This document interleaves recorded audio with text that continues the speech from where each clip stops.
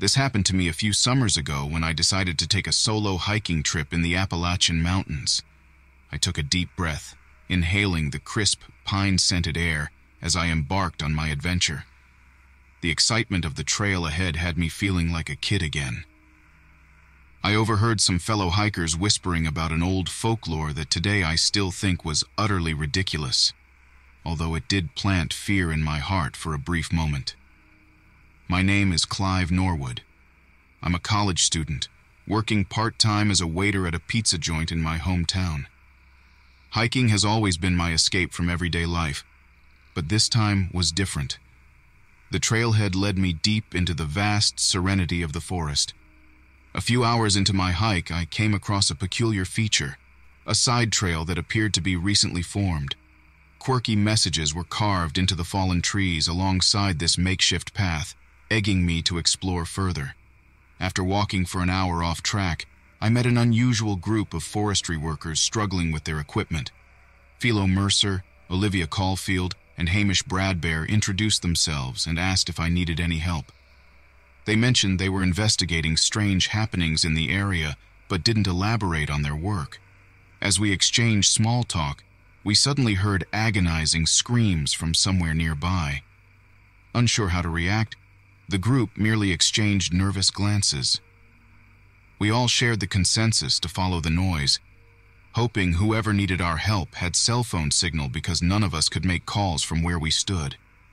Heading deeper into the unfamiliar terrain while calling out made us feel somewhat vulnerable, yet somewhat courageous too. We stumbled upon bloody footprints leading towards what seemed like an intermittent campsite, with traces of struggle and havoc lingering in the air. At this point, reality settled in. We understood that something horrendous had occurred. The subtle dread within our group had grown, amplifying the tense atmosphere surrounding us. Each crunch of leaves or snap of twigs added to the cacophony that fed our fear. We split up, hoping to cover more ground and find any clues on what could have transpired. I found myself with Hamish, who shared his family's story about their farm going bankrupt and needing to take a job within the tracking team. As we continued searching, we spotted an improvised wooden trap hole filled with sharpened sticks, holding a lifeless body disfigured by puncture wounds. Overcome with horror, I couldn't help but let out a retching sound. With no time to waste and barely any sunlight left, we regrouped with Philo and Olivia. Each recounted their own grotesque discoveries before deciding to cut through the forest to reach a ranger station for help. But it wasn't long before shadows maneuvered between the trees, deepening in size and scope until they revealed their ungodly forms. Cannibalistic mountain men standing with an eerie poise as they blocked our path ahead. Their mammoth build, combined with crude weapons carved from the forest itself, invoked primal fears in all of us. The first savage lunged for Hamish, ripping through flesh with bone-crushing force as my comrade groaned in unbearable pain. In any other situation, laughter would have been inconceivable. But at that moment, Philo cracked a joke about our attacker's abysmal table manners, a delirious attempt to keep his sanity intact as he fumbled for his hunting knife amid chaos. Philo's hysterical laughter snapped me back to the horrific reality of our situation. The mountain men closed in on us, their grotesque faces twisted into expectant grins. This was no time for jokes. We needed a plan. Olivia, having heard the commotion on our walkie-talkie and realizing the ranger station was still too far away for help to arrive in time, shouted, "We need cover! Get to those trees!" We darted into the forest, leaving the mortally injured Hamish behind as he was unable to move. I could hear him screaming for mercy as one of the savage cannibals tore through his leg. We had no choice but to push onward, seeking safety among the trees while hunted by these monstrous men. The forest became narrower and darker with each passing second, but adrenaline flowed through our veins.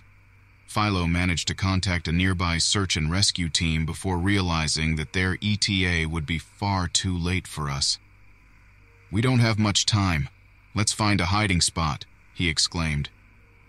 As we searched for an adequate hiding place, I couldn't help but feel guilty for Hamish. The disastrous turn of events had turned us all into prey for these abhorrent monsters who seemed to find joy in our suffering. At last, we found a hollowed-out tree large enough to hide in. We quickly scrambled inside and tried our best not to make a sound as we heard our pursuers approaching. The monstrous leader of this twisted pack stalked closest to where we hid. His vicious grin revealed sharpened teeth lined with fresh blood. Hamish's blood, most likely. His knotted beard served as a makeshift nest for bugs that crawled all over him. It wasn't long before he began talking with his underlings in guttural, animalistic tones that told us our frantic running had led them straight toward us. They seemed certain they could still catch us, and that certainty seemed justified as long as we were trapped in this forest with them. As we hid, Olivia whispered to us, "Listen, I have a plan. This is a long shot, but our best chance to survive. We need to light a fire behind us while we escape. It will slow them down, maybe even drive them out of the forest." With no better alternatives at hand, we all nodded in agreement. Emerging from our hiding place, Philo used his lighter to ignite a small pile of dry leaves nearby. As the fire spread and advanced towards us, we could only hope it would remain controlled enough to keep them at bay. We continued onward as the heat grew on our backs and heard the enraged cries of the mountain men discovering their hunting ground being set ablaze. Their pursuit grew more erratic, probably caught between chasing their prey and ensuring their home didn't burn down. Our terrified sprint was soon accompanied by the shrill blare of approaching helicopters. Help was finally near. Knowing that rescue was within reach offered us some hope that we might escape these woods alive. Emerging from the dense trees, we found ourselves sprinting across a wide-open field just as search and rescue helicopters began touching down nearby. We waved and screamed for help as another team on ATVs came rushing in to cover the remaining distance. The mountain men had halted at the edge of the forest, unwilling or unable to pursue further. The sight of armed authorities seemed to have given them second thoughts about their relentless chase. For once today, luck seemed to be on our side. We were quickly loaded into an ambulance where medical personnel checked our injuries and offered reassurance that we'd be safe. From there, we were taken to a nearby hospital where friends and family awaited our arrival. Over the following days, I couldn't stop replaying those horrifying events in my head. Hamish's screams haunted my every waking moment, and I mourned the loss of a man who only wanted to provide for his family. Then, there was the story Philo shared with members from the press. The entire ordeal had featured on local and national news. Frightened residents who'd long balked at the terrifying legends were now demanding action. We were survivors, not heroes. We'd simply escaped something unimaginable to become living proof of the carnage that existed in those woods. Warnings would be given, and we could only hope that our story would prevent others from suffering as we did.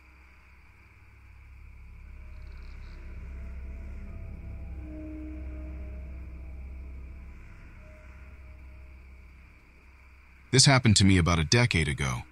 I was driving with my friend Hank Jessup to a remote cabin in the Appalachian Mountains of Virginia for a weekend getaway.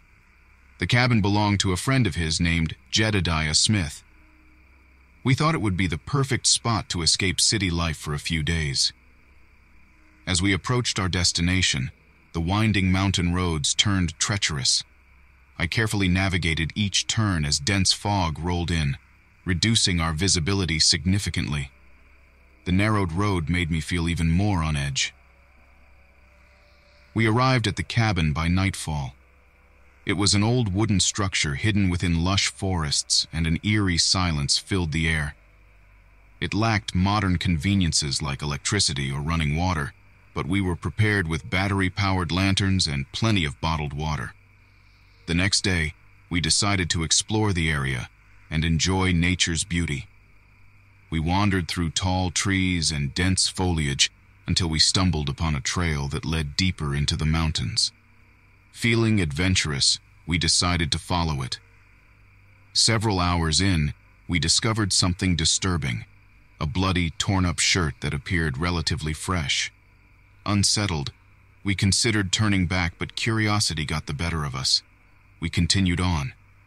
As we ventured further into the mountains, we found more articles of clothing and discarded possessions, all blood-stained and deserted. Uneasiness crept in as I recalled Jedediah's warning against wandering too far from the cabin. Soon after that realization, we started hearing soft rustling sounds in the distance that quickly turned into faint grunting noises. They didn't sound like an animal or anything familiar. Hank held onto his pocket knife tightly as if sensing immediate danger. The guttural noises were getting louder and scarier by the minute as they seemed to draw closer from behind us. "Maybe it's just some crazy redneck out here playing games," Hank murmured nervously. We laughed quietly, trying to calm our nerves. We decided to head back, retracing our steps along the unfamiliar terrain. As dusk approached, we came across another unsettling sight. A body of what seemed to be a hiker, brutally mutilated, his limbs scattered around. Our panic increased as we realized we were being hunted. I reached for my phone, but there was no signal. It was useless. In that moment, I recalled my father's advice from years ago. There are some things you can't outrun, only outsmart. I quickly devised a plan to disorient our unknown assailants using Hank's pocket knife and our lanterns. We managed to create an elaborate trap while avoiding being detected. Just as we were about to move forward, our crude alarm system made of branches was triggered by something large and heavy, making its way towards us. Terrified at this point, we hid behind a nearby bush and watched as a group of large, disfigured men emerged from the darkness. Their eyes gleamed hungrily in the dim light of the lanterns as they approached the trap cautiously. The grotesque beings were unlike any human beings we had ever encountered. They were missing fingers, had overly long arms, and appeared emaciated with sunken eyes. It dawned on me then that these were the cannibalistic mountain men that locals whispered about, although I never imagined they could be so terrifying. As the mountain men closed in on our trap, it became clear that there was more than one group of them. They communicated through grunts and gestures as if attempting to strategize against us. Sweat poured down my face as I sensed it was just a matter of time before they discovered our hiding spot. Just when it felt like all hope might be lost, Hank motioned towards our rigged trap.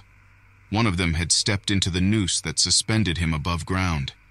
We seized that opportunity to bolt from our hiding spot, racing towards the cabin as the other mountain men pursued us. The guttural shrieks of rage echoed through the forest, driving us to run faster despite our exhaustion. Pushing us to limits we never knew we had, we sprinted onward, hoping we were outpacing our monstrous pursuers. Our hearts pounded as we charged ahead. It was clear that there could only be two outcomes: survival or death. We continued our frantic sprint towards the cabin, the mountain men's enraged snarls fueling our adrenaline. When we reached the cabin, I scrambled to shove a heavy bookshelf in front of the door. Hank dialed 911, his hands shaking as he relayed our location to the visibly disbelieving operator. One of our friends, Lucy, peeked through a crack in the window.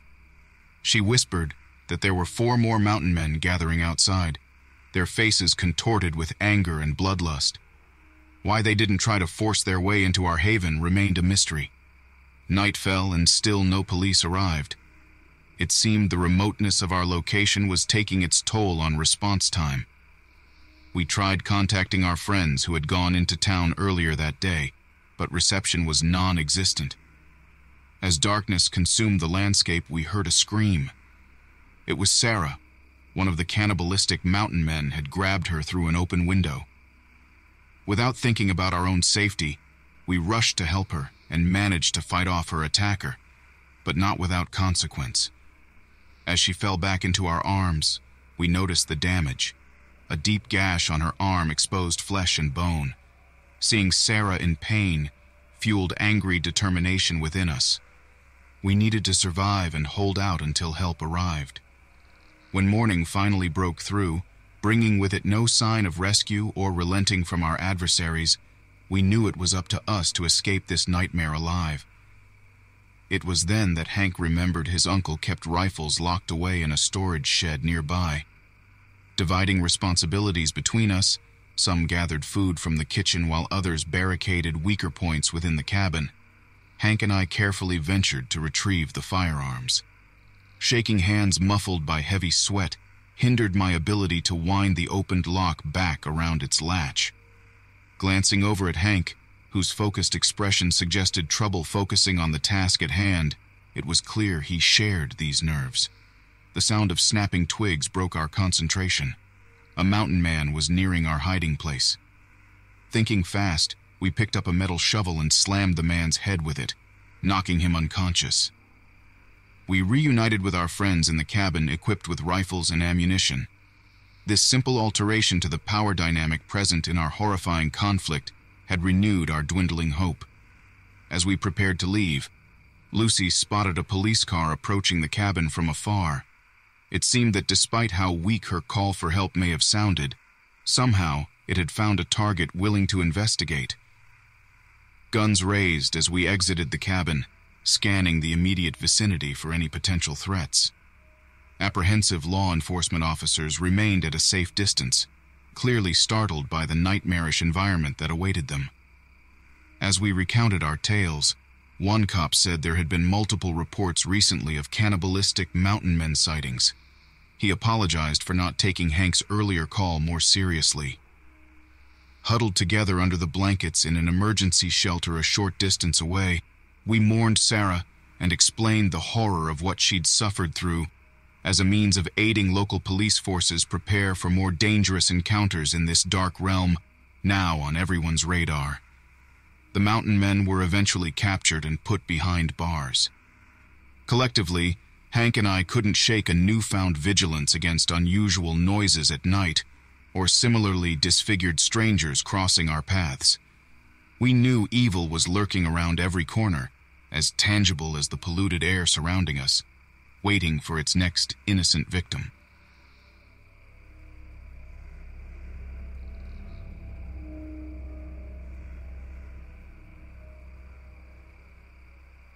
This happened to me only a few weeks ago. My name is Theodore Benson, and I've always been fond of hiking and exploring the wilderness. It all began when I decided to take a hike on one particular trail in the vast, astonishing Appalachian Mountains.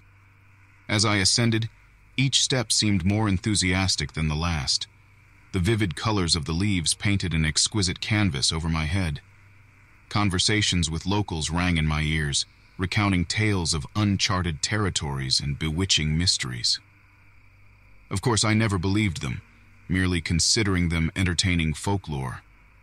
Not far into the trail, a marvelous scent wafted through the air. It was freshly baked bread from Elsa's bakery down in town. The memories of their scrumptious treats made me chuckle as I remembered Elsa scolding her clumsy husband, Franklin.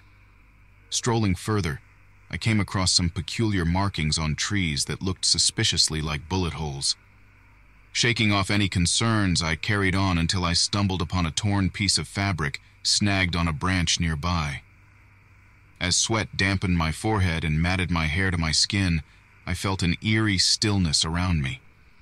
Gazing at the fabric closer, I discovered dried blood on it, an unnerving discovery. My skeptical nature led me to believe that someone had merely wandered off course and perhaps injured themselves accidentally. Suddenly, there was a scream echoing through the woods. Blood ran cold in my veins, but curiosity overpowered fear. Gradually progressing towards the unnerving sound source, a mixture of curiosity and concern overwhelmed me. Heart pounding in my chest like never before, long-lost paternal instincts started to kick in. Every rustle and snap fueled an even stronger urge for protection as I mumbled to myself, "What if someone needs help? What if they're dying?" Cautiously proceeding further into the depths of the forest, I realized there was no cell service, an unfortunate, isolating reality of nature. As dusk set in, the light dimmed and chilling darkness crept over the landscape. A slight glint of metal hidden deep within the shadow caught my eye. and my breath hitched as I discovered a bloodied pocket knife beneath some dried leaves. Alarmed, I began to question my sanity for putting myself in a potentially dangerous situation. All of a sudden, there stood a man before me with sinister eyes and stained clothing, the grotesque image unveiled by the weak glow of my flashlight. He was gnawing on what appeared to be human flesh.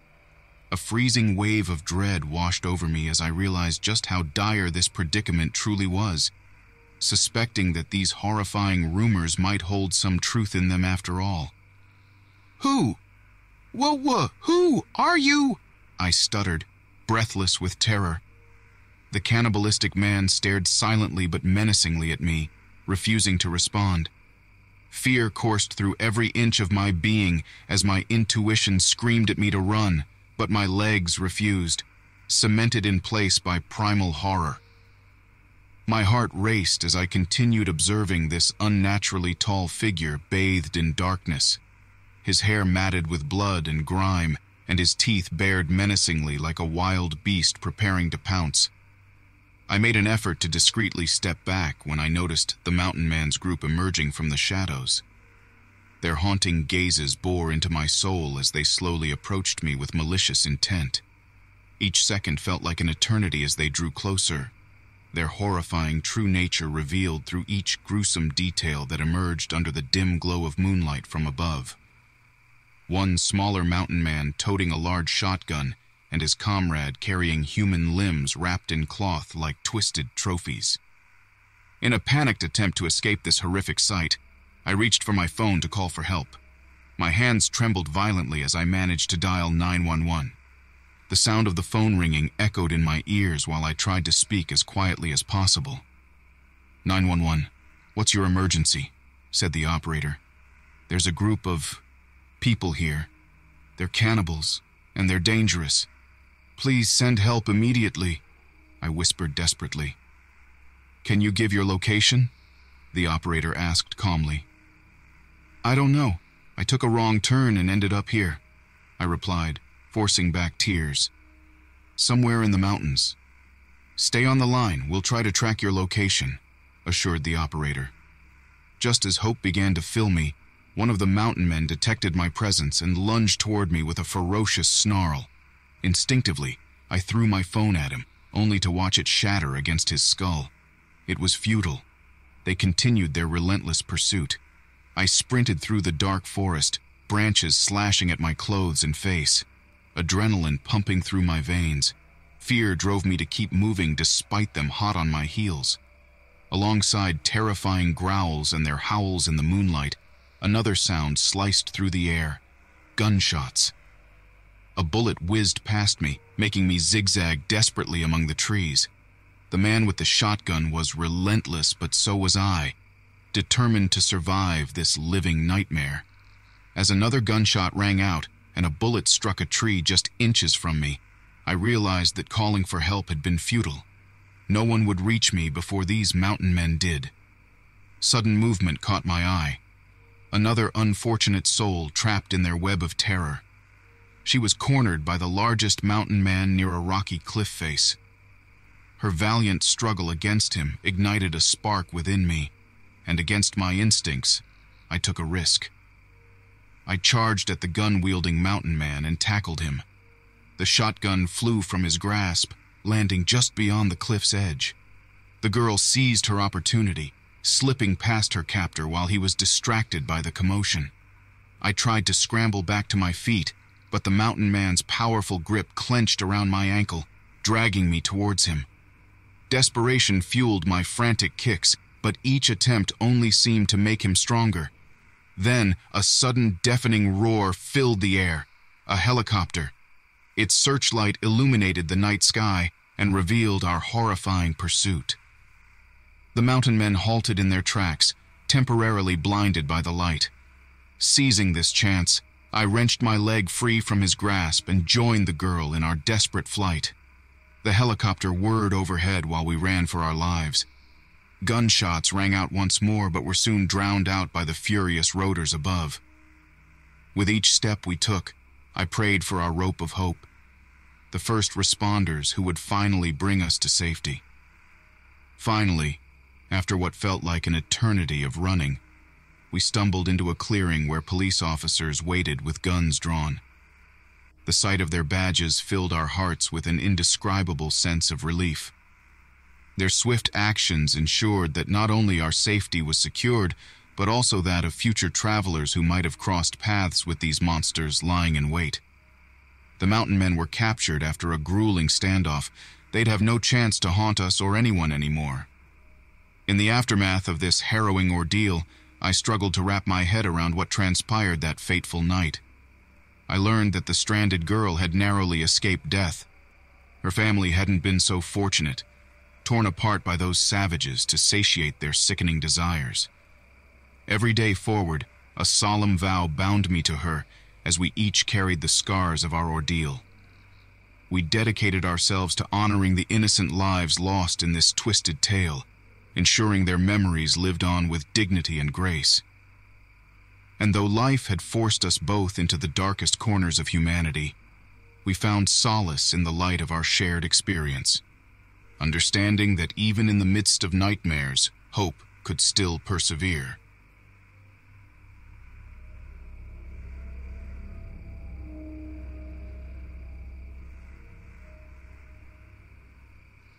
This happened to me a few summers ago.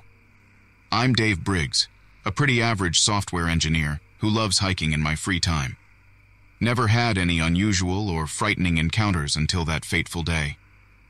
My journey began at Spruce Knob, West Virginia, the highest peak in the Allegheny Mountains. The air was crisp, and the trails winding through tall pines provided great sightseeing. I planned for a 2-day hike through the lush evergreen forests and dense fern-filled valleys. On my first day, after a few hours on the trail, I stumbled upon an unsettling scene. A bloodied backpack discarded among rocks and what looked like torn clothing scraps. My curiosity turned to apprehension as thoughts of injured hikers rushed into my head. I decided to seek help immediately. I reached for my phone but realized there was no signal. With urgency mounting, I hastened my steps and picked up the pace towards the nearest ranger station. As darkness fell, I entered a dense forest where the pines blocked out most of the light. A chilling wind rustled the needles above, while distant animal calls echoed through the trees. Tension filled me with each sound in the eerie silence. It wasn't long before I heard something that made me stop dead in my tracks. Unmistakable human screams echoing from deep within the woods. Despite feeling paralyzed with fear, I knew I had to investigate. The source of the cries led me off trail and deeper into blackness of nightfall, until finally discovering their source. A horrifying scene unfolded before my eyes. 3 monstrous figures hunched over the torn body of a man whose terrified face was contorted in agony. Frozen with terror, as I observed their grotesque feast from behind a tree trunk, I saw them clearly for the first time. These were not ordinary men, but some sort of twisted mutant cannibals. All were muscular giants with matted hair and overgrown facial features, their teeth sharpened to points and their fingers elongated, tipped with claws. As the chilling reality of my situation sunk in, urgency replaced fear. I decided it was time to summon the courage to escape before they noticed my presence. I slowly retreated, careful not to make a sound, adrenaline coursing through me like a torrent. This was no longer a simple hike, but a desperate race for survival. If only I had someone to help me. I wished desperately for the comforting presence of my best friend Kelly, who regrettably had declined my invitation due to an important work deadline. I knew reaching the nearest ranger station was crucial. The forest around me felt alive. Every rustle and distant animal call set my heart racing. Despite seemingly endless hours evading these bizarre, murderous beings, though still under the cloak of darkness, I finally glimpsed light. A dull ember glow carrying faint hope among the shadows. As I drew closer to what appeared to be a flickering campfire, feelings of relief mingled cautiously with dread. Fires usually meant people, but could they be trusted? Only one way to find out. I approached cautiously from downwind, attempting to gather intelligence on the inhabitants before revealing myself. Soft voices murmured just beyond the circle of light cast from glowing coals within a small fire pit. Peering through gaps in foliage, I discerned 4 figures huddled around the dying embers, all seemingly ordinary humans dressed in rugged outdoor attire, completely unaware of both my presence and lurking danger nearby. My initial instinct was to announce myself boldly and beg assistance. Nevertheless, caution prevailed. For all I knew, these newcomers could have sinister connections to my monstrous pursuers. Their conversation turned light-hearted as someone shared what sounded like an absurd joke. Why was 6 afraid of 7? Because 7 ate 9. Despite overwhelming terror gripping me moments earlier, a brief chuckle bubbled up through my inner panic. I decided that these hikers must be friendly, and I stepped out of my hiding place to approach them with a mix of desperation and hope. As I did, a sudden rush of movement caught my eye, sending a fresh surge of terror through my veins. The monstrous giants were upon us, stalking ominously from the shadows. Panicked, I opened my mouth to shout an urgent warning, but just as quickly froze, for one among the cannibals raised what appeared to be a hunting rifle slowly to its shoulder, gleaming muzzle now pointing directly at me.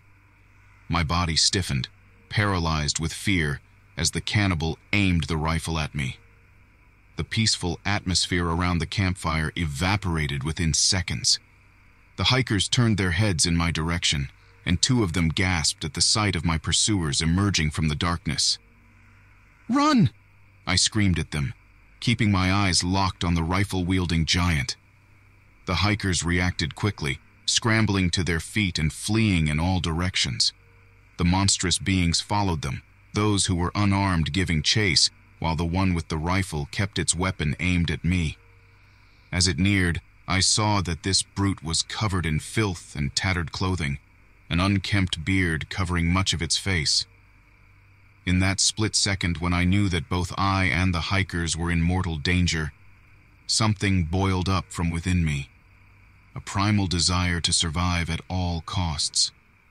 As fearful as I was of the monstrosities before me, I resolved not to die without a fight. I picked up a hefty branch from the ground and lunged at the giant with the rifle. The ensuing chaos was a blur. My memory is fragmented by adrenaline and terror, vague recollections of shrill screams and desperate shouts, of limbs flailing and branches cracking. But one image remains seared into my mind, the horrors etched upon the faces of these monstrous men as they descended upon us like wolves upon sheep. The confrontation concluded as suddenly as it had begun. I found myself sprawled on muddy ground, every muscle in my body throbbing with pain. Crawling towards a nearby tree, I tried catching my breath. Amidst my confusion and exhaustion, one thing was clear: had to find help. Muddy and wounded but alive, I ran through tangled woods without pause or thought for exhaustion or danger. Soon enough, though it felt like an eternity, I stumbled upon a dirt road with tire tracks imprinted in the wet mud. I cried out in desperate relief. As luck would have it, just around the bend came a ranger's vehicle. Halting near me, the ranger helpfully exited his truck and supported my efforts to stumble toward him. "What happened to you?" he asked, as I collapsed into the passenger seat. "The others," I gasped, before explaining as much of my ordeal as I could. The ranger, who introduced himself as Officer Simmons, listened grimly to my account before advising me to rest while he contacted his colleagues for assistance. By the time we returned to the campsite with reinforcements, dusk had fallen and an eerie silence hung over the area. Shivering with cold and terror despite a warm thermal blanket wrapped around my shoulders, I watched as officers scoured the scene for any signs of life or evidence of our attackers. They found nothing. As they loaded me into an ambulance, I glanced back at the desolation and knew no trace of the terrible events that had transpired remained. No cries for help or screams of agony could penetrate that stillness. My heart mourned for those hikers who had tried to save themselves but met a gruesome end instead. Days passed, and police questioned me about every detail of what had happened that awful night. They came no closer to finding those responsible, nor did they uncover any further clue as to their motivation or origin. Despite this seeming lack of progress, authorities assured me they would continue to investigate and do their utmost to bring these inhuman beings to justice. If there was one small piece of comfort in this entire nightmare, it was knowing those brave officers were unwavering in their dedication to hunting down these sinister beings before they could threaten any more innocent lives. My thoughts often drifted back to that ill-fated night and the strange group of hikers around the campfire who found themselves caught in the crossfire between bloodthirsty mountain men, and terror filled me. Perhaps I will never know the fates that awaited them, but I am forever grateful that despite their own fears, they attempted to save a stranger like me. I have to wonder, though, had my attackers been human, would they have shown us any mercy?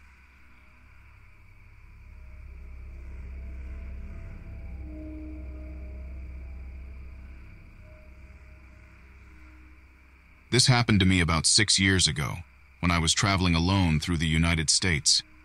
I found myself in a small town named Clearwood, nestled in the Appalachian Mountains.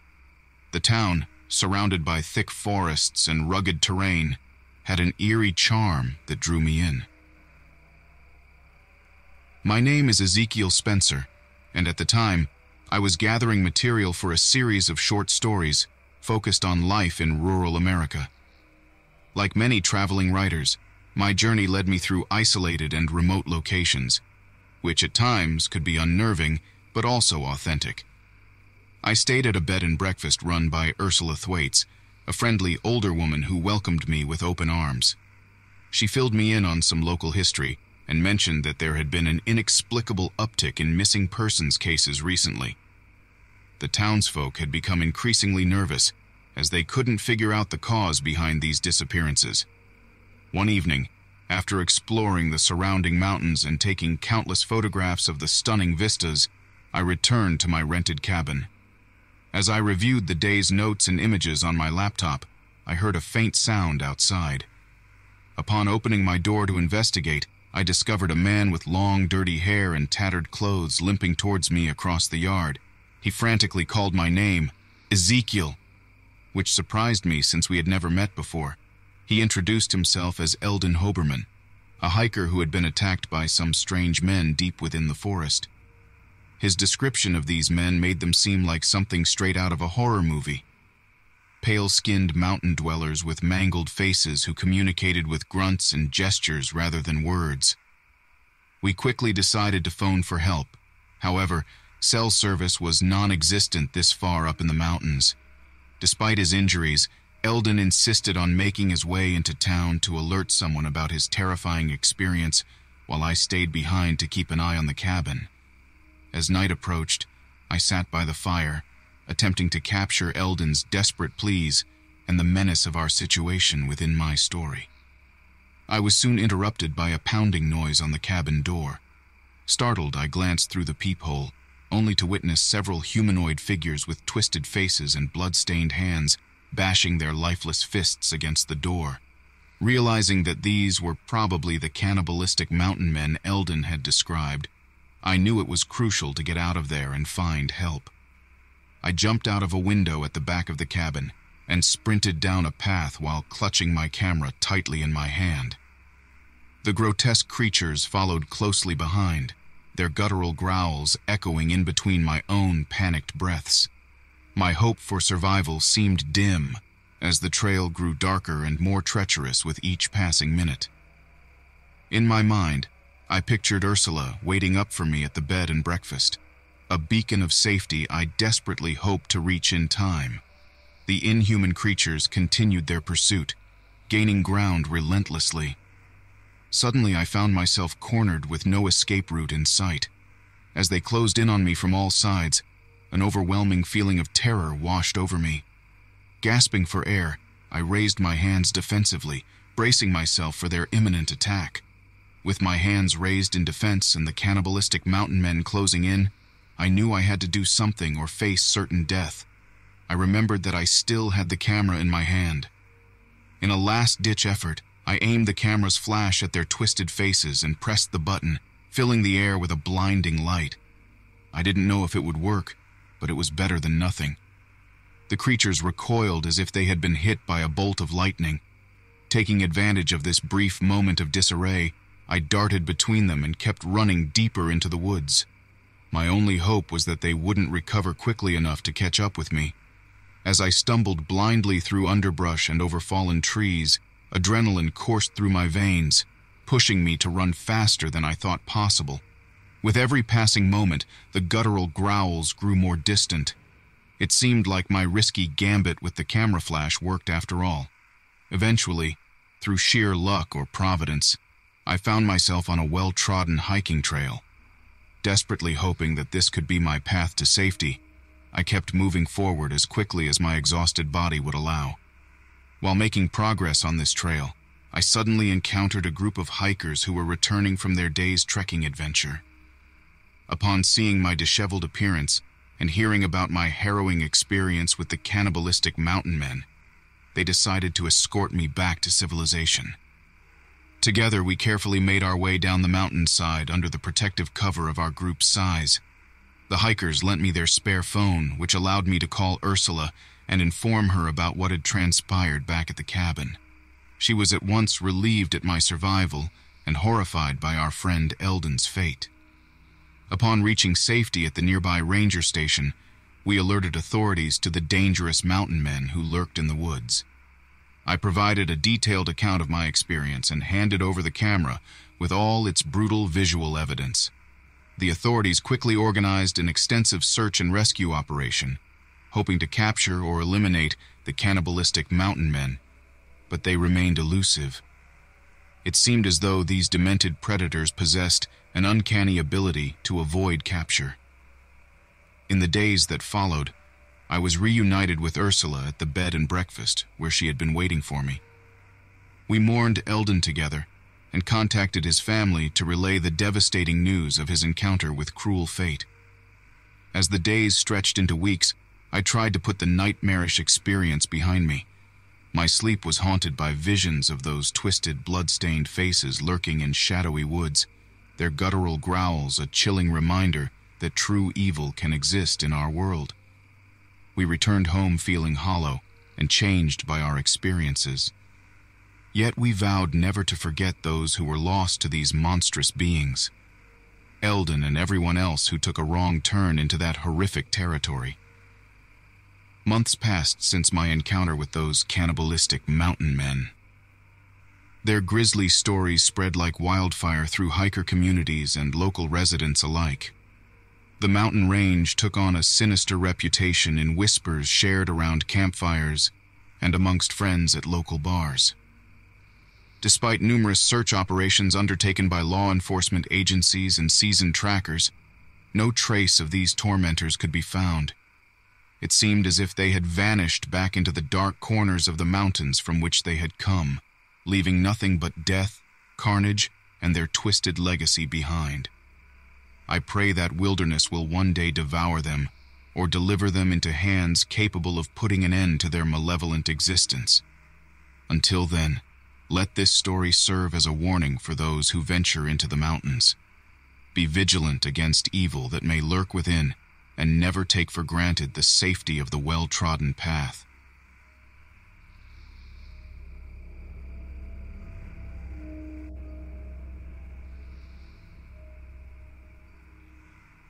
This happened to me a couple of summers ago. I'm John Kepler, a high school history teacher who loves hiking. I decided to explore the Appalachian Trail, taking a break from the daily grind. My journey led me to Harper's Ferry, a historic town in West Virginia, where my adventure was about to take a terrifying turn. Meeting fellow hikers along the way, conversation flowed easily. Sarah Benteen and her friend Mark Bannister joined my hike, sharing similar interests.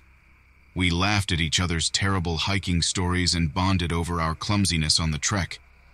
The deeper we ventured into the trail, the denser the vegetation became. Suddenly, a pungent smell hit us like a ton of bricks. A few yards away, we discovered human remains. "Call 911, I hollered, but no one had reception. Panic rose in our throats as we decided to head back together and report the gruesome discovery. As night approached, we set up camp, keeping a cautious eye on our surroundings. We couldn't shake off an eerie feeling like someone was watching us. We kept conversations light in an attempt to ease our nerves. "I think it has been years since that poor soul died," Sarah whispered. "Don't you find it creepy how untouched their belongings are?"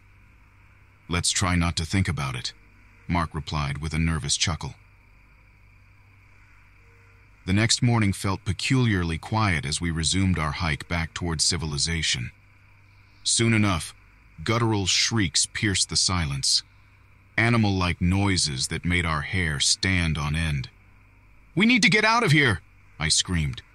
Running through the dense forest, trying to escape this unseen terror, every rustle seemed to be growing closer until we stumbled upon another hiker, pale and panting, gasping for breath. "My name is Lena Volkov. You need to leave this place immediately," she cried. "My friends were slaughtered by these things. They crave human flesh." These words deepened our dread, but we knew we could not leave Lena behind. She joined our desperate retreat, fear propelling us further towards safety. Without warning, a monstrous figure lunged from the trees, scratching at Mark's face. He fell, and we had no choice but to flee deeper into the woods, leaving him fight for his life. This was survival. As we ran, we heard George Fitzgerald's voice, another hiker we had met at the trail's start. Crippled with injury, he hoarsely whispered that these mountain men could only be stopped with a lethal shot to the head. Nightfall enveloped us once more, as more horrifying noises blended with gut-wrenching screams echoing throughout the forest. All around us, leaves whispered dark secrets while malevolent eyes stared from a distance. With Lena and Sarah clutching homemade weapons, I brandished my concealed firearm, a last resort against these cannibalistic mountain men who've chosen us as their latest prey. Our hearts raced as sweat dripped down our faces, and with each crunch of leaves beneath our feet, we wondered whether it would be our last escape attempt. We pressed further into the woods, our makeshift weapons and my concealed firearm offering a fleeting comfort. Sarah and Lena led the way, pausing occasionally to listen, their eyes darting around in search of lurking shadows. "Why aren't we calling for help?" Lena asked, her voice trembling with fear. "Because," I replied, catching my breath, "our phones have no signal here. We're on our own." It was eerily quiet, and each footstep felt like crossing a thin ice sheet that could break any moment. As we cautiously proceeded, we heard faint groans in the near distance. The mountain men were close. "I see one," whispered Sarah gravely. Ahead lay a disheveled man with unkempt hair and a wild look in his eyes. He looked desperate, deranged even. As he stalked towards us, it became apparent that this was one of the cannibalistic mountain men out to torment us. Our hearts pounded rhythmically with each step he took towards us. We hastily fashioned a plan to evade him by circling around through the brush. But our efforts proved futile when another figure emerged from between the trees, blocking our path. Their distinguishable features were evident now. Long, unkempt beards mixed with unbridled ferocity, fueled by some perverse hunger for human flesh. Deciding there was no time to be passive, I fired a shot into the air as a warning. Better them know we had weapons than catch us by surprise later. The gunshot only seemed to spur them further. 3 more appeared behind us, towering men wielding crude clubs fashioned from gnarled branches and rusted nails. Bloodstains adorned their filthy faces, an odious reminder of their last meal. We backed away as quickly as we could, without running blindly into another group of these horrifying cannibals, lurking in the obsidian darkness. The moon offered feeble light to guide our escape, but we knew it was only a matter of time before we encountered more of them. "Our best chance is to find a way off the trails and back to our car," I insisted. Sarah and Lena nodded, bracing themselves for the harrowing gauntlet ahead. We moved carefully, keeping a low profile and treading lightly to dampen any noise. As dawn approached, so did the further edges of the woods. At one point we crossed paths with 2 more cannibals. But this time, we were stealthier, hiding in the bushes until they passed without sparing us a single glance. By sunrise, hope returned to our world-weary hearts. We soon discovered a dirt road that led downhill, closer to where we started. Our legs burned with all too welcome fatigue as we trekked towards safety. Vehicles appeared from behind highway trees.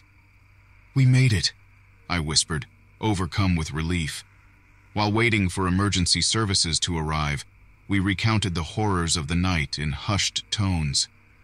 Sarah contacted Mark's family to inform them of his death indirectly, and resolved to provide stronger details once it was safe. As for George Fitzgerald, we would never forget his advice about stopping these sadistic mountain men, a warning that potentially saved our lives.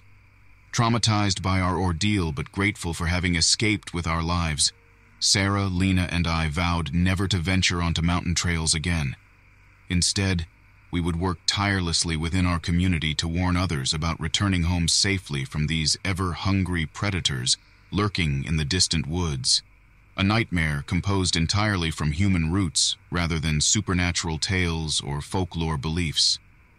And every year since then, on an evening spent safely within 4 walls instead of outdoors, amidst nature's shadows and perils beyond human comprehension, we pay tribute to those who had fallen victim to the merciless grasp of these cannibalistic mountain men who still roam these lands. A haunting memory of the night that changed our lives forever.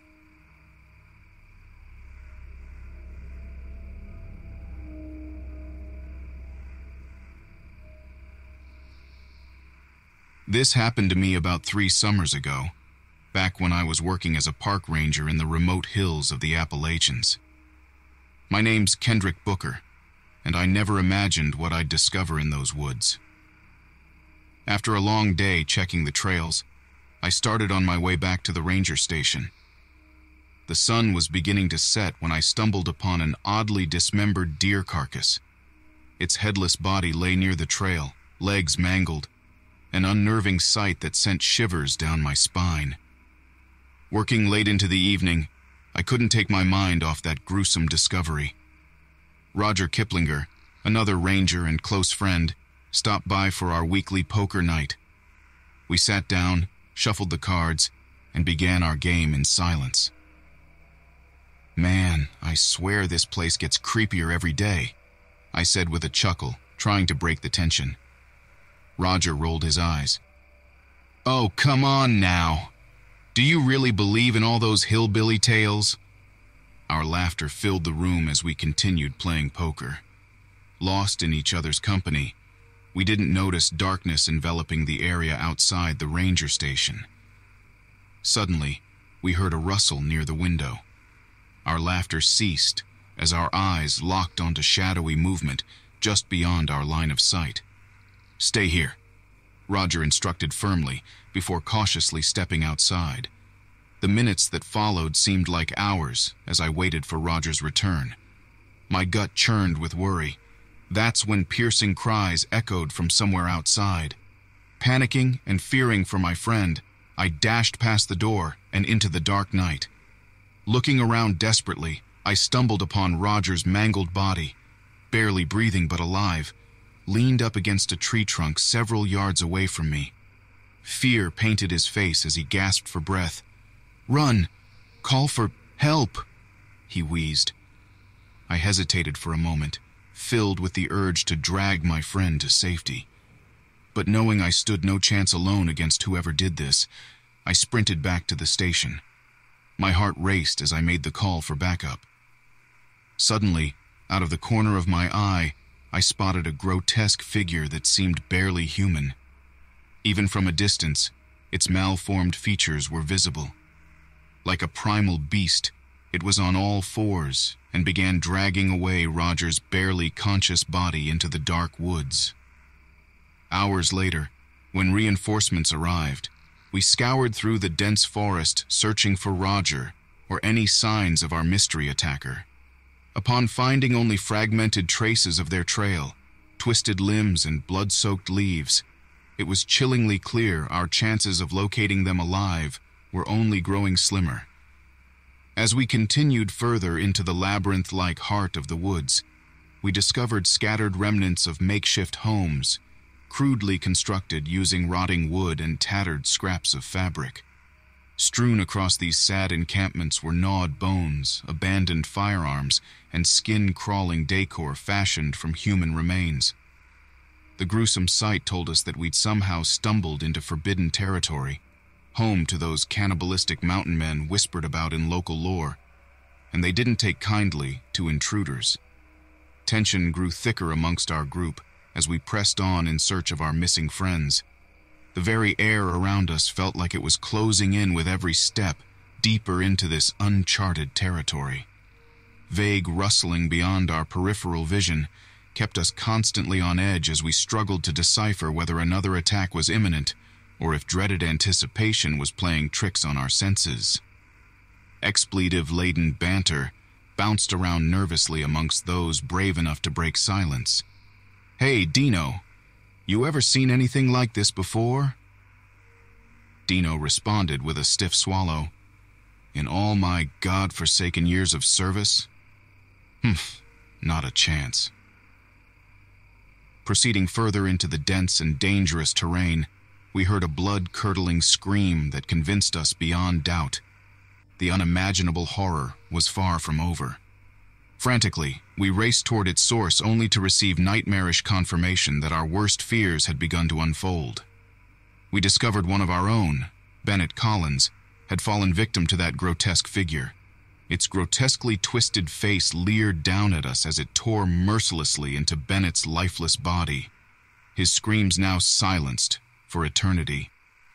Gripped by panic, we wasted no time in considering our next move. Fueled by adrenaline and the knowledge that we were now being hunted, we turned and fled through the dense foliage. Every shadow held potential danger, and every step was taken with extreme caution. "Dino, what do you make of those things?" I whispered as quietly as possible while negotiating the most treacherous parts of the forest floor. "I don't know," he replied, the strain evident in his voice. "But they're relentless and hungry." Unable to suppress our growing unease any longer, we finally accepted that our missing friends were likely lost forever in the grasp of these vile beings. As a group, we picked up the pace to escape this wretched place. All thoughts now focused entirely on survival. Tearing through the undergrowth, we haphazardly navigated what we thought was our path away from danger. Each of us, hearts pounding wildly in our chests and bodies slick with sweat from exertion and fear alike. Dead leaves crushed underfoot felt like brittle bones breaking, every twig twisted beneath our feet threatening to betray us further. Every noise a potential alarm warning to our enemies of our presence nearby. We barely registered several more chilling encounters among us. Brief glimpses into an unfathomable reality before those unlucky souls vanished from view entirely. These terrifying episodes merely served as reminders of our perilous predicament and fueled our desire even more to leave this nightmare behind. As darkness began to envelop us in a silent cloak of despair, I realized that my phone still clung precariously within my pocket. While I knew its technological capabilities wouldn't help me decipher this alien land or identify those horrible monsters roaming around, it did hold at least one feature that could potentially save us: GPS. Motioning for the others to stop briefly, I switched it on with trembling fingers, hoping against hope for a few moments of satellite reception, enabling us to pinpoint our position and find a way out of this living hell.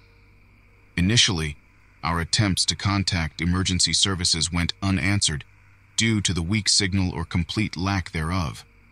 Unrelenting, we persisted, knowing that we desperately needed help if we had any hope left of enduring this ordeal. Finally, after what felt like an eternity, the call connected, and we heard the voice of the dispatch operator on the other end.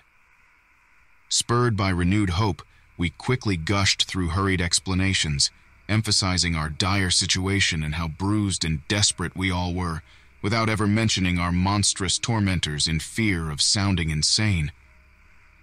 "As soon as I get your coordinates, I will send someone out to help you immediately," the dispatch operator assured us through crackling static.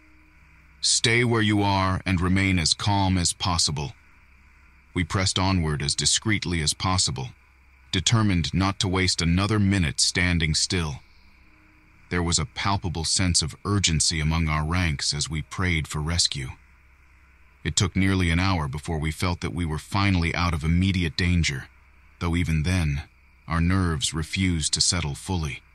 Soon enough, the rescue team found us, ragged survivors clinging to each other in a tight circle among the treacherous woods, guided back through that twisted labyrinth by expert hands who knew these lands far better than anyone else. We were led away from death's door and sudden extinction lasting well into the night. Although nothing could erase those terrible memories etched permanently into our minds, images of Bennett's lifeless body or glimpses of cannibalistic mountain men lurking among shadows, each agonizing step was another painful reminder that no matter what sinister horrors await us in the face of adversity, it isn't just about surviving, but living with those scars upon our consciousness, for the rest, forevermore. Months have gone by since we stumbled upon that uncharted horror, but I still find it difficult to sleep through the night. I often find myself thinking of Bennett and others we lost, their lives cut short by the mountain men. I constantly wonder if there was anything we could have done to save them. We managed to escape, though the mental scars suffered that day will remain with us forever. The lives of those who didn't make it serve as a testament to the darkness that seethes just below civilization's veneer. As haunting as they may be, their sacrifices will never be forgotten.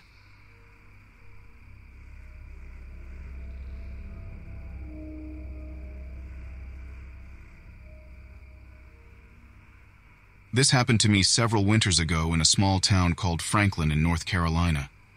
My name is Otis Seabrook, and at the time, I was visiting my friend Cletus Mooresfield. Our plan was to go on a hike through the Appalachian Mountains. My wife had just left me, and I thought that spending some time outdoors would take my mind off things. Cletus, another friend named Edwin Blickley, and I arrived at the trailhead early in the morning. The weather was chilly but bearable as the sun started to rise on the horizon. To lighten the mood, we exchanged jokes and reminisced about our college days. After some time, we veered off the main trail to explore a place Cletus discovered on one of his previous hikes. As we navigated the dense forest, we stumbled upon an abandoned campsite littered with torn clothing covered in patches of dried blood splatters. Unsettled by our gruesome discovery, we decided to head back to town immediately. On our way back, Edwin took a wrong turn and led us deeper into unfamiliar territory. We realized we were lost when nightfall approached faster than anticipated, yet we hadn't found our original path or any sign of civilization. While searching for a way out of the woods, someone suggested using their cell phone for help, only to find that our phones had no reception in this remote location. The realization that we couldn't call for help filled us with unease. The darkness intensified as shadows danced across our faces from the flickering light of our flashlights. We did our best not to panic, but knew that something wasn't right when we heard strange noises echoing through the trees in the distance. Moving cautiously forward with increased vigilance and alertness, we scanned our surroundings for potential threats. Just then, we saw a figure lurking between trees several yards away, tall and emaciated, with unnaturally long limbs dressed in tattered clothes. It was like nothing we had ever seen before. As we crossed paths with this grotesque being, its filthy, matted hair covered much of its face, obscuring most of its features. The only visible part of its face, however, was its mouth, which revealed rows of sharp, jagged teeth stained a deep and morbid red. It stared at us and lunged with an eerie silence before disappearing into the darkness, leaving us shaken and terrified. heart pounding rapidly in my chest. I muttered a hasty prayer, hoping that we could evade this monstrous being. We tried picking up our pace, but were unable to shake the sinister presence that seemed to haunt our every step. No matter how far or fast we moved, the figure always seemed close at hand. We came across several more deserted campsites with similar signs of a struggle, each one more disturbing than the last. Realizing that we were trapped in a deadly, riveting chase with a group of horrific predators lurking in the shadows sent cold shivers down our spines. Our once bearable hike now transformed into a nightmarish ordeal, as every creak and rustle had us all on edge. It could have been another lurking predator, or our own panicked breathing playing tricks. Our paranoia grew with each passing moment, consumed by fear, overthinking every leaf-strewn path in our attempts to find safety.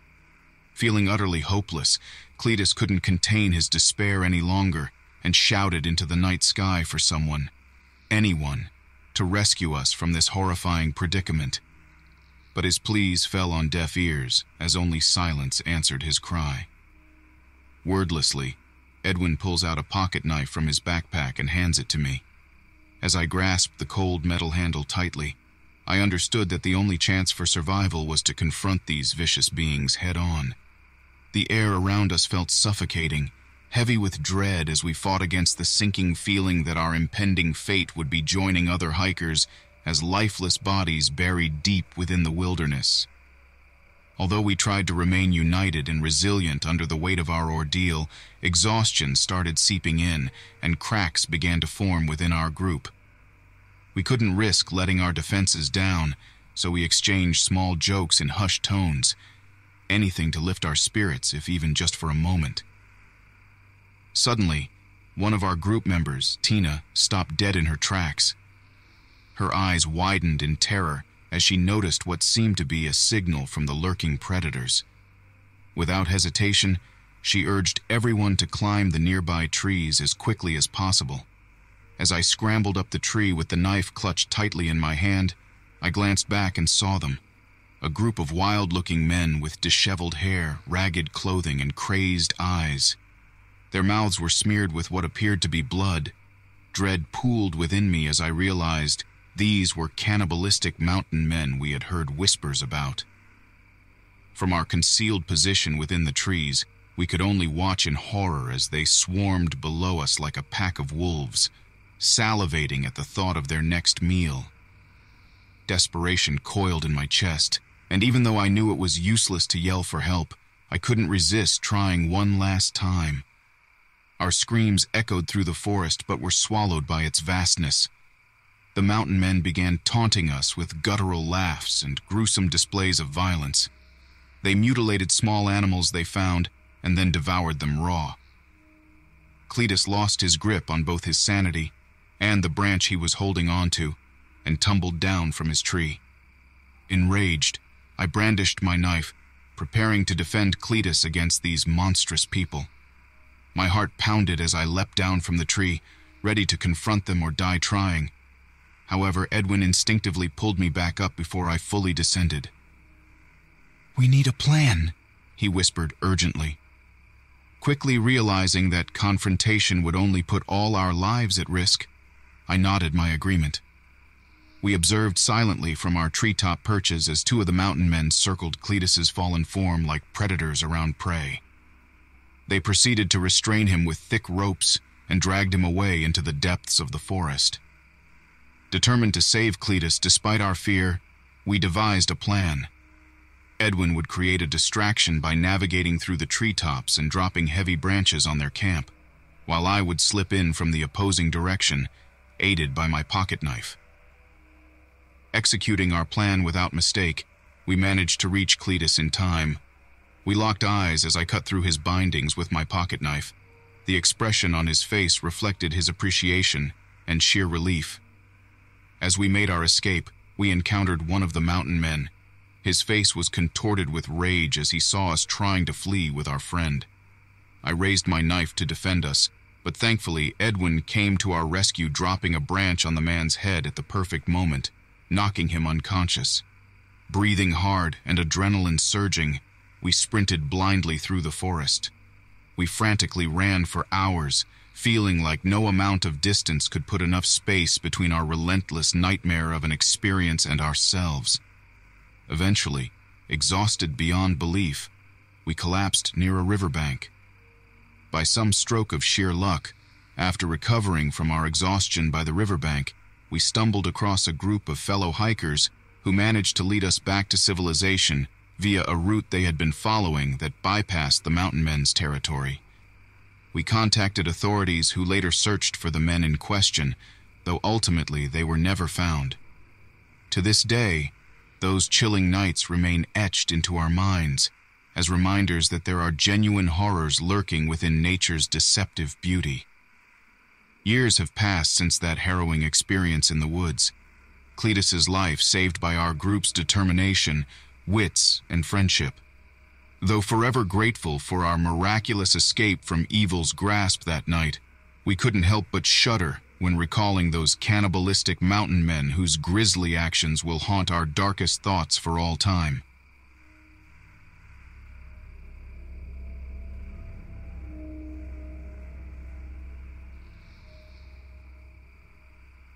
This happened to me nearly 3 summers ago.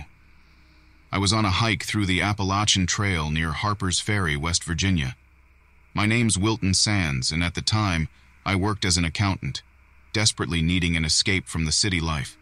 The trail was peaceful, and I struck up conversations with fellow hikers who shared tales of their trails. By the end of the day, we sat around a campfire as twilight set in. The fire crackled.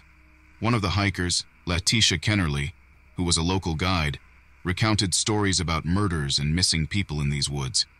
"Skeptical seems to be your middle name," my fellow hiker Agrippa Mosby joked when he caught me rolling my eyes. "Stories are stories," I shot back with a grin. "But tomorrow's hike awaits us." The next afternoon found us in unfamiliar territory. We'd taken a wrong turn off the main path and were following what seemed to be an old logging route into dense woods. As we advanced deeper into the woods, we stumbled upon a disturbing sight. A makeshift camp with ragtag tents and what looked like human remains strewn around. They bore teeth marks. Some of my fellow hikers wanted to call for help, but realized they couldn't. There was no cell phone signal in this area.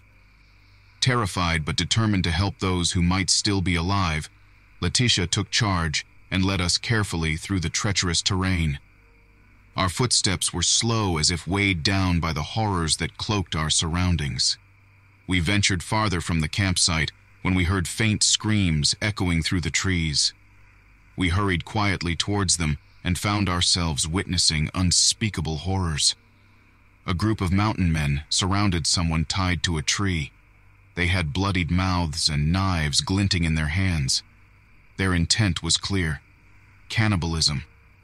It was then that I took a good look at the one in charge.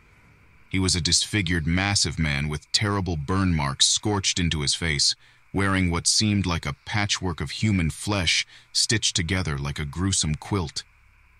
Agrippa whispered that they looked like the mountain men from local legends, but I still couldn't believe my eyes. Without time for further examination or thought, they saw us and snarled. Instinctively, we sprinted in different directions among the chaos, leaving behind screams and gunshots that horrified and confused those who scattered. My heart pounding in my chest, I ran faster than ever before, barely avoiding obstacles in the dimming light. Suddenly, I heard cries for help and found Elima Stockfish, a member of our group, wounded and lying in a ditch, not far from another mutilated body. As blood trickled down Elimas's shirt and he struggled to speak coherently through the pain, he handed me his gun, a battered revolver with only one bullet left. A shiver ran down my spine as I took it reluctantly. "It's all that's left," Elimas muttered between ragged breaths. "Give him hell for Lavina." "We'll find help," I reassured him before leaving him in search of safety. Minutes stretched to hours as I continued on my journey upwards. It felt as if there were eyes on me everywhere, the mountain men lurking just out of sight, their presence building dread within me at every turn. At last, I reached an old fire tower in an open area high above tree line, my best hope for signaling help. With trembling hands, I managed to light a signal fire using some wood and gasoline found amidst the storage inside the tower.